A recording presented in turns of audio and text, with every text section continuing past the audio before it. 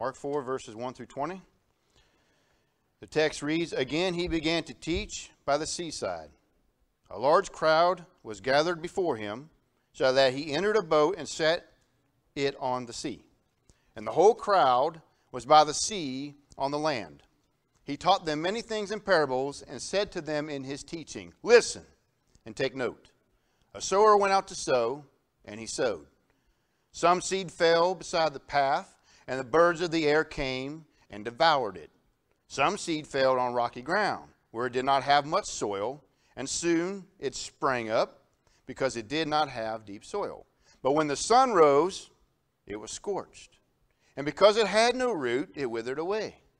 Other seed fell along the thorns, and the thorns grew up and choked it, and it yielded no grain.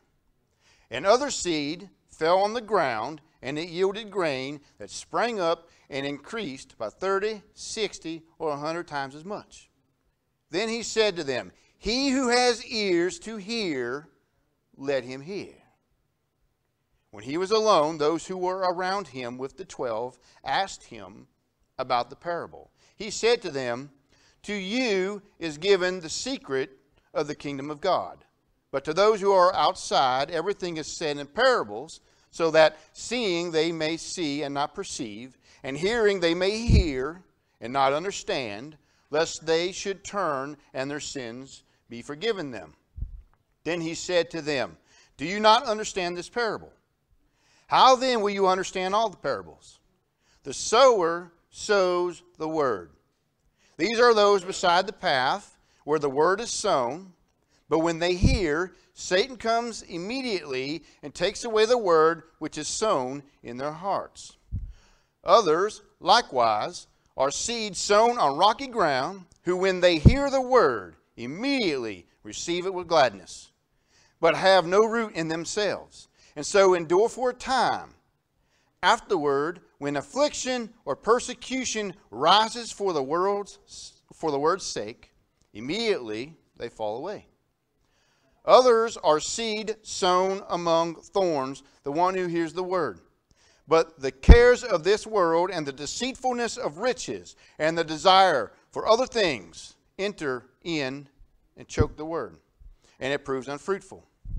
Still others are seed sown on good ground, those who hear the word and receive it and bear fruit, 30, 60, or 100 times as much." Let us pray. Hallelujah. Heavenly Father, I give thanks this day for you because of who you are. God, we are gathered together amongst your people. We lift up the name of Jesus. We read your inspired text, Lord, that you may speak to us. Lord, we thank you for your word. And Lord, I ask a special anointing upon these people.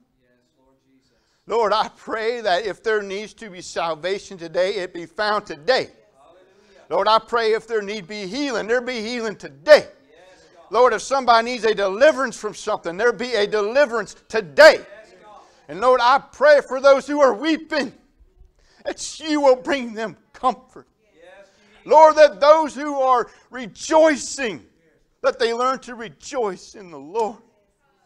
Lord, I pray that those who are proud be humbled, and those who are humbled be lifted up.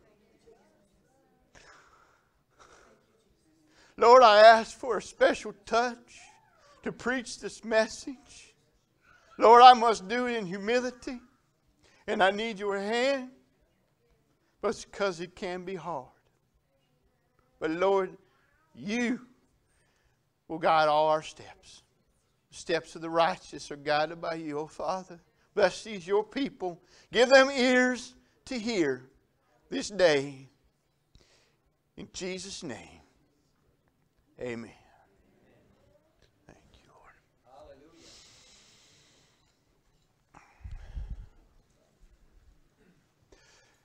This is a part in the ministry of Jesus where crowds started coming out of the woodwork to see what he's doing. He's performing miracles. He's making food appear out of nowhere and filling everybody's belly, and no one goes away hungry. He's confounding the religious teachers, and they're like, Wow, I've never been confronted like that before. To the point where even they shut up. When you can shut up a religious expert, you've done something amazing. That's a miracle. Jesus did this. And people were coming from all around. And I can imagine the throngs being drawn to Him for various reasons and various motivations, various things that draw you to Him. But then Jesus throws this out there, like He always does. He confounds you. He will challenge you. He will twist you. He will throw something at you, a little wrench at you, and say, well, what about this? He did this here. Because here's all these crowds coming out to see Him. And you know what? Rightfully so. Rightfully so. That the crowds should throng around the Son of God. Amen. But why are they there? What are they looking for? And Jesus basically here tells a parable, which He explains, and it's for the good reason and the timing of God that He could not yet bring forth His mission and what had to be accomplished. Things have to be accomplished in God's timing, not man's timing. So He tells these parables where He's explaining the truth. You're just going to figure it out later. I'm telling you the truth. I'm planting this seed into you. Later it's going to grow up. But right now you're just going to be like, well, what's happening? What's going on? All right? And here you have these inner people get around Jesus and they're like, so what are you talking about? What's all this throwing seed stuff? Growing things and weeds and rocks and... I don't know what you're talking about, Jesus. And of course He's like, you don't get it? You see, Jesus is talking to those who have ears to hear. Not just ears, but ears to hear. Let him who have ears to hear, hear. Sometimes you will hear things in a spiritual language, and it might confound you. But it's probably because your ears ain't listening. They're not open yet. You're not ready to receive what God is planting into you right at that moment. But see here, Jesus is talking about dirt. He's talking about dirt. When I go back to this, to the text, as it always does, it grounds me and it gives me a little more sense into my world, because I believe there's a false idea floating around amongst many of God's people that if we're just nicer, if we're more tolerant, if I'm more giving, if I put on a super display of I'm super Christian, that people will see it and go, oh, man, you're so cool. And I didn't realize how uncool I was. And now I want to be just like you. I think that's a lie. It's a lie because Jesus said, look, some are going to hear and they ain't going to get it. Some are going to hear, they're going to receive for a time, and then they're going to walk away. And some are going to hear, and then it's going to bear fruit in their life. And it's not always because we didn't do enough as the church. Now, rest assured, there are many who give a bad report to Jesus Christ. And you look upon their life, and that if you didn't know they went to church, and you look just at their life, you'd be shocked if they did. They do one thing and then another. They play along with religious procedures, show up sometimes, disappear for most of it, but they're Christian. They live like the world. It gives a bad example to the body of Christ. But rest assured, that cannot be the excuse for anyone to reject God. They will answer to their Maker. You will too. Don't let their example be your example. I want to press to you 2 questions today. I want to haunt you with 2 questions today. All right? I want it to haunt you. I want it to haunt you to the point where you come to peace with God, or you are just a mess until you do. With these two questions. One, what kind of dirt are you? What kind of dirt are you? And two, what's all you going to get? What is all you going to get?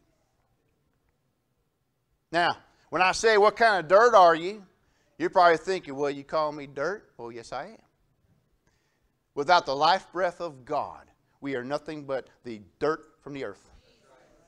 The life you have isn't yours.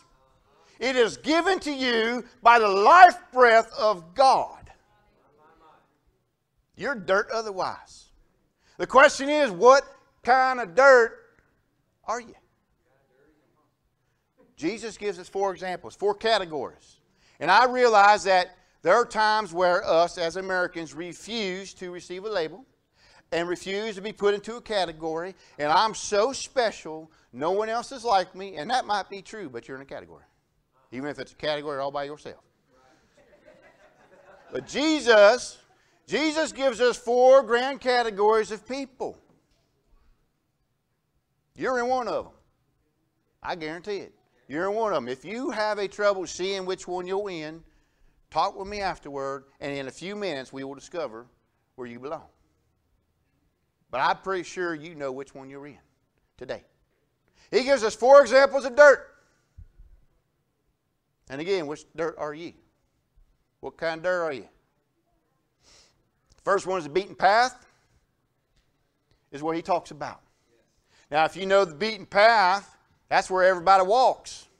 All right? It is the well-traveled and broad way that leads to destruction, and many take it. It's the way of the world. It's the easiest way to get to where you want to go and to do what you want to do. Nothing stops you in the way on the path. You're not concerned with what grows there on the path because there's no life on the path. There is no life. It only leads to your death and your destruction. That's the path. Now, when the seed is sown, being the Word, the gospel, the good news of Jesus Christ, which I'm going to give you before I'm done. When it lands on you, when it's received by you and you're on the beaten path, you don't have ears to hear. Because you're going your own way and you don't care. When the seed, when that word is planted into you, it gets stomped in by the world. And if anything's left, the enemy is going to scoop it and take it away. And it's gone. Like it was never even put into you. Because why? You're going where you want to go on the beaten path.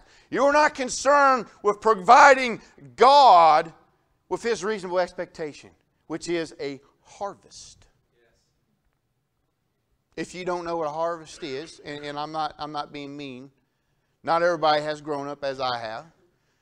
Maybe you're from a background where, like, you don't even know what a house plant is, and that's fine.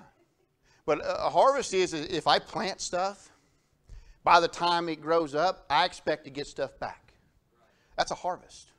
Okay? If you want to do it in other terms, if I invest money into something, when the time comes around for return on investment, I expect to get something back. That's a harvest. God expects a harvest in your life. A harvest of repentance, a harvest of righteousness, a harvest of the fruits of the Holy Spirit.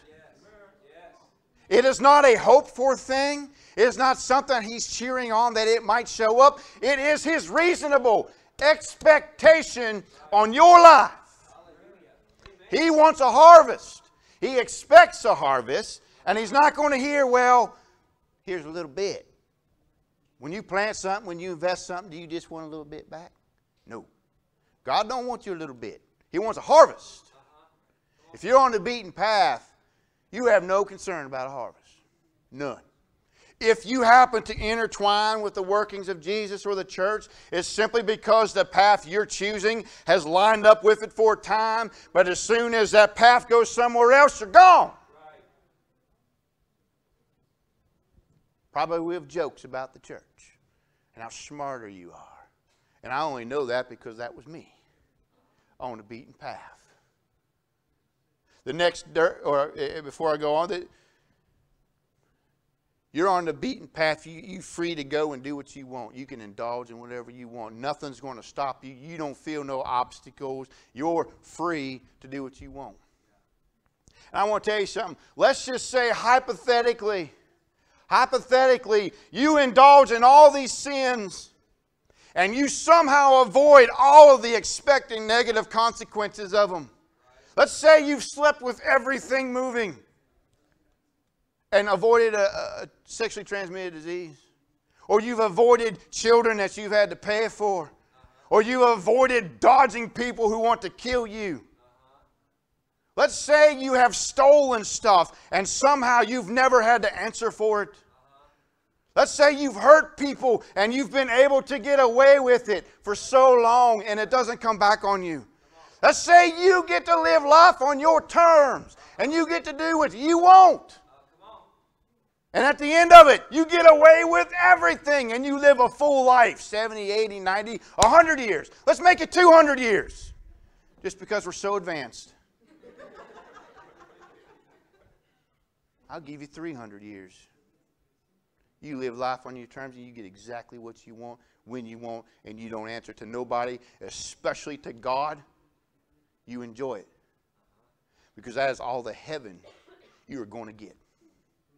That is all the heaven you are going to get. Because you have an eternity of hell waiting for you to meet that God that you have mocked and avoided your entire life. That is all the heaven you are going to get, and you better live it up. That's all you got. That's all you're going to get. The second dirt Jesus talked about is a shallow dirt. It's got a bunch of rocks in it. Okay? There, you've heard the word. You've received it. You get a little excited about it. Okay? But then all of a sudden, things get hard. Let me not sugarcoat this for you. I'm certainly not going to sit here and tell you that if you accept Jesus, all your problems are going to disappear. I'm not going to tell you that if you accept Jesus, money is going to fall from the sky and there'll be a Ferrari waiting for you in your parking lot. I'm not going to say if you donate to me personally in my ministry that somehow blessings are going to immediately spring up into your life. All right? I'm not going to tell you those things because they're lies. Okay? When you accept Jesus Christ, and many of you, maybe you're experiencing this right now, all of a sudden things you've never even concerned with now are a problem to you. You have issues suddenly spring up. You're going to have your persecution. You're going to have the reaction of family and friends. You're going to have employers and employees come against you. You're going to have people kind of treat you a little bit differently simply because you dare lift up the name of Jesus. And it's going to get hard.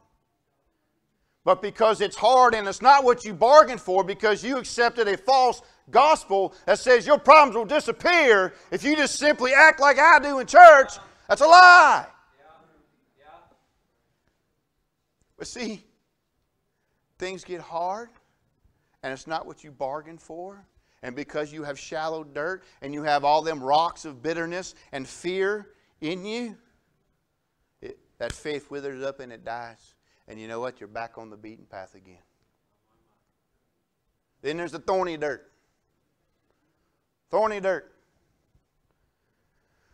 This one's just as deadly. You receive that seed of Jesus in you.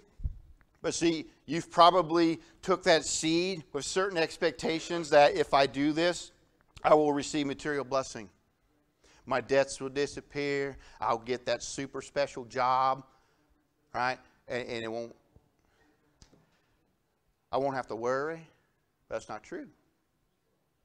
When the fears of this world and the desire for riches and the desire for things begin to creep into your life, it will choke out your faith. And it will be as nothing, and you'll be back on the beaten path. I want to tell you something. Let's say again, I give you 300 years to live. And you're shallow soil. And you're just trying to avoid conflict and pain, and you thought God was going to solve all those issues. And that's just, the pain became too much and you walked away. And let's say you get to live in all the security you want. Everyone will love you and never smirk at you and never persecute you. And everybody's just you're cool. And they love you. forever, for all 300 years. You enjoy it. Because that is all the heaven you're going to get. Let's say I'll give you 500 years to rake up those riches, to have all the fancy things, to have your status and your prestige and the honor and all the glory that you can drum up for yourself. And never worry about how much money you have, or if you can spend it, or if you will eat. You enjoy it. Because that is all the heaven you're going to get. Live it long. That's it. If that's your hope, if that's your expectation, that is all the heaven you're going to get. Then he talks about the good dirt. The gospel takes root in you, and steadily, over the span of your whole life, it begins to grow. It looks different in so many people, but there's a growth in you. And you begin to bring forth that harvest, a harvest of repentance and righteousness and the fruits of the Spirit that God expects. And it could vary by time with people, by abundance and various things, but rest assured it's coming. There's going to be a harvest there. But see, if you're the good dirt, on the one hand, you have the suffering because of the persecution and the hatred of the world. Because I'm going to tell you something. They don't just hate you because you're mean, or you're not super Christian or nice enough. Okay? If you just simply dare to say, I'm living my life this way because I lift up the name of Jesus, you're going to offend somebody. They are not going to like it because the light is shining into their darkness. That is not an excuse for you to embrace darkness. But see, that's going to bring a reaction from the world. Jesus said, if they hate me, guess what? They're going to hate you. I mean, you can say, if I'm just like Jesus, everybody will love me and they'll join the church. But I'm telling you, they crucified Him. What do you think you're going to get? He said, you're not above me. If they treat me this way, they're going to treat you this way. The world hates you because of me. That's hard. When you're good dirt and you're trying to please God and you want to live that life, a life of holiness which can look different from everything around you. That hurts. I don't know about you, but it hurts. It's painful. That's on one hand. And then on the other hand, you have the divine, correcting, and loving hand of God. The discipline of the Lord. When you start to stray off a little bit, because see, His path is straight and narrow. I might want to go this way, but God says, no, you're going this way. I want to kind of go, go this way. All right? God fixes you. God will correct you. Because He corrects those He loves. If you don't feel the correction of God, you might not be His child. And I say that plainly. I want to wake up into you, again, my two questions. What kind of dirt are you? And what's all you going to get? And you can go through this life and you're trying to bear a harvest for God. And oftentimes you're like, I don't know if I'm even growing it fast enough. And I've got the pain of the world and its persecution and it's rising up against me on one end. And on the other hand, I'm feeling the rod of the correction of God. And it's painful just the same. And it's like, it feels like I'm your child, but I'm living like it's hell on earth. But I want to tell you, that is all the hell you are going to get. That is all the hell you're going to get. Oh, it's hell. It's a taste of hell. But you're tasting just a glimpse what everyone else is getting who refuses the forgiveness that is found in Jesus Christ. But you have yet to taste of the heaven that is coming. You have yet to taste of the glory that is found in Jesus Christ. And you're going to look back and you're like, you know what? I was crying and I was wimpy. I was a punk.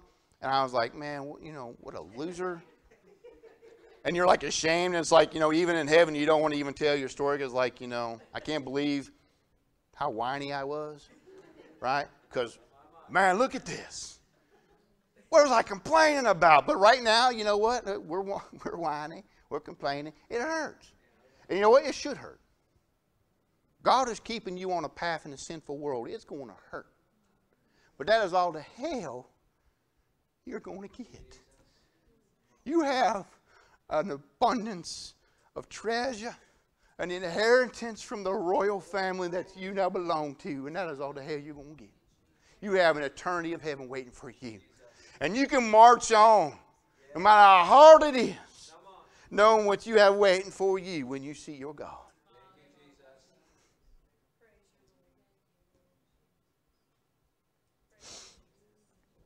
What kind of dirt are you?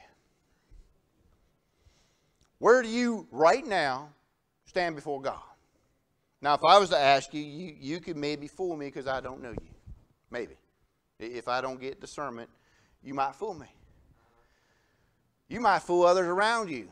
That often don't happen, but maybe you could do that. But you know what kind of dirt you are right now. You know if you're on the beaten path. You know if you have some shallow soil. You know if you got some thorns in your life. And you know if you're good dirt. But what are you going to do about it? What's all you going to get? What is all you going to get? Now, let me definitely clarify something for you. No one starts out as good dirt. No one I can't stand here and preach to you like I'm this special piece of earth that God found magically and it's His benefit. No. I benefit by Him.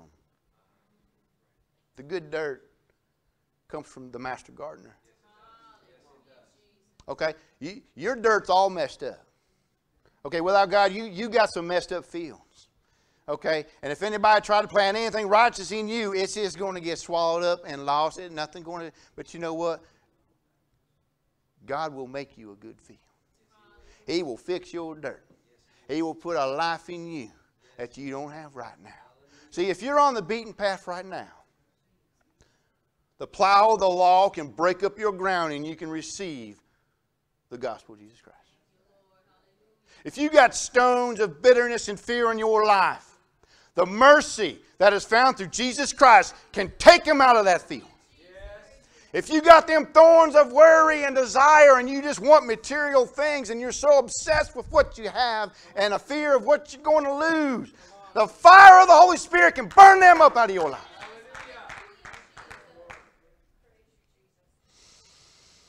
And if you're good dirt,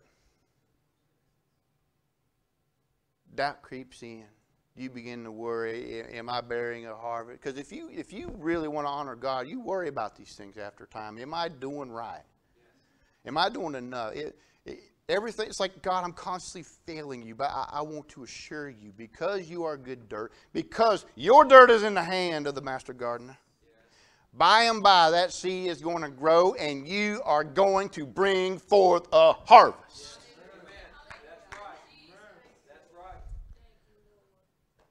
Now, what's all you going to get? What's all you going to get? You want to live life on your terms? You want to avoid persecution? You want to enjoy all the cool stuff of life?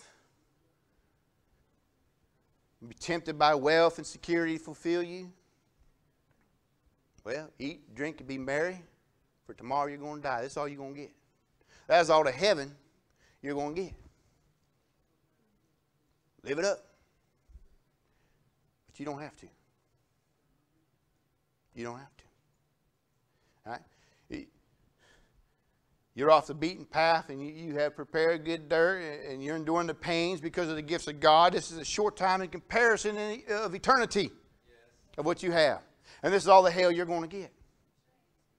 What's all you going to get? Do you want to deal with your hell now and get it over with in expectation of heaven? Or do you want all your heaven right now and then you put your hell on hold? What's all you going to get? I mean, that... Choose now what you're going to get. This is it.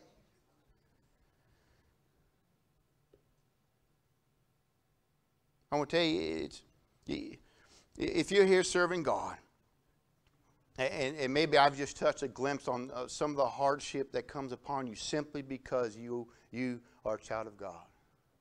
And you look at things around you, and And again, I'm talking because of me. All right? You look at people and you're like, how are they prospering so much better than me? All right? Why are they not worrying about this, that, or the other, yet I am?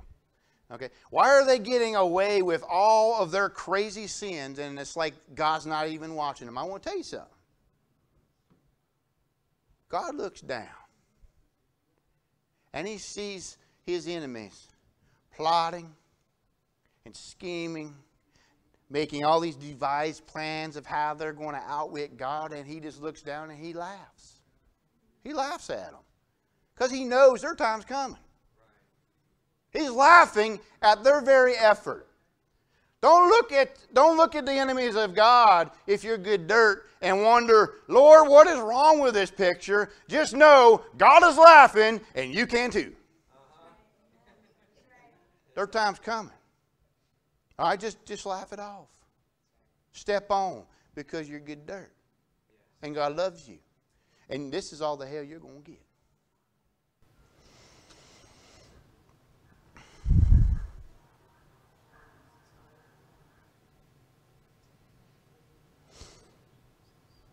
I don't know where you stand right now with God. But you do. Every one of you're in one of those categories.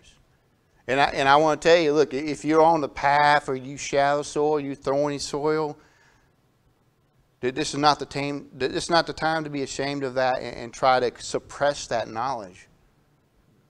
If the Holy Spirit is moving upon you of conviction, don't you delay. God wants to heal you. God wants to prepare your soil.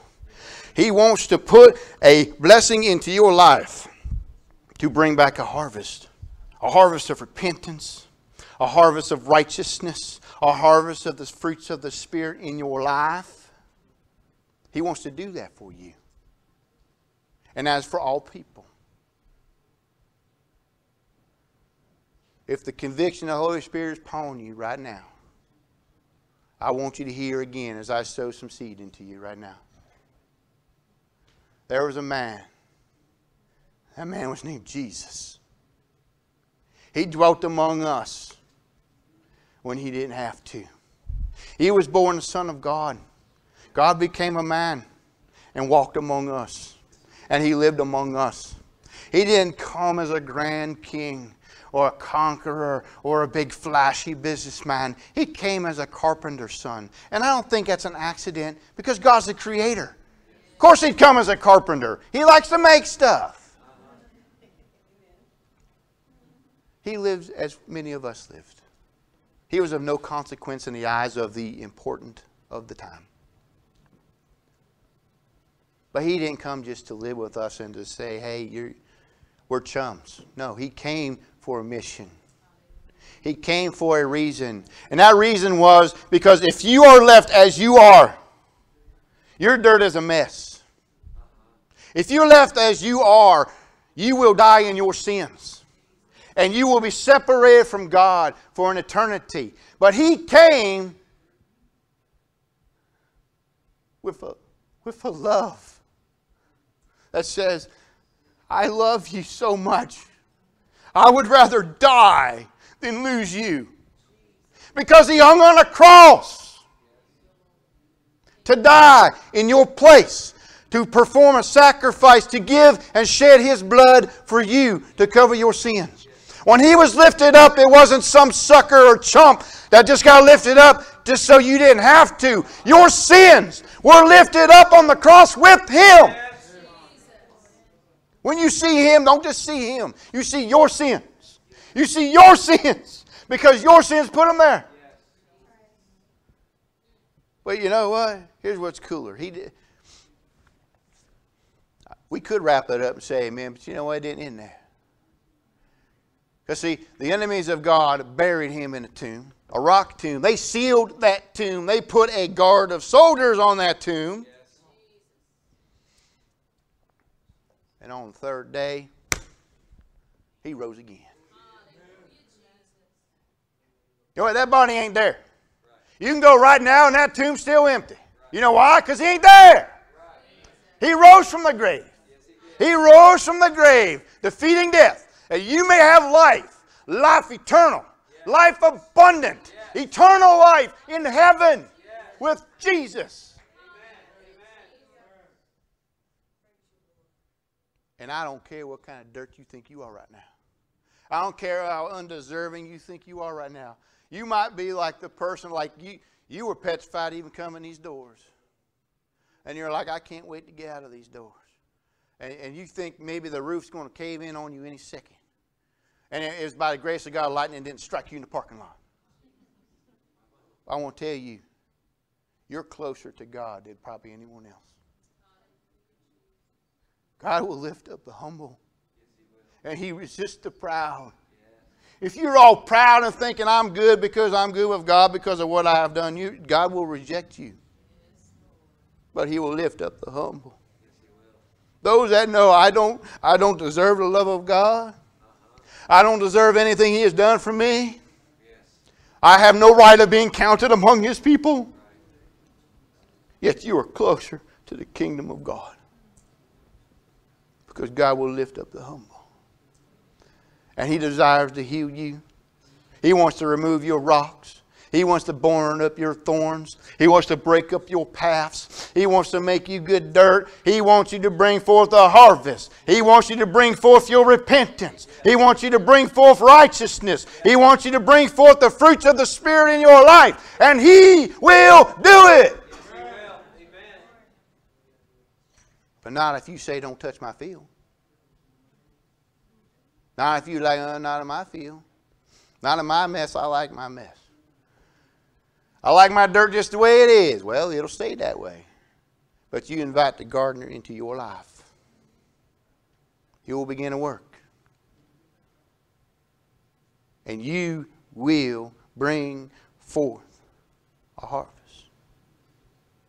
What kind of dirt are you? And what's all you're going to get? Please stand with me.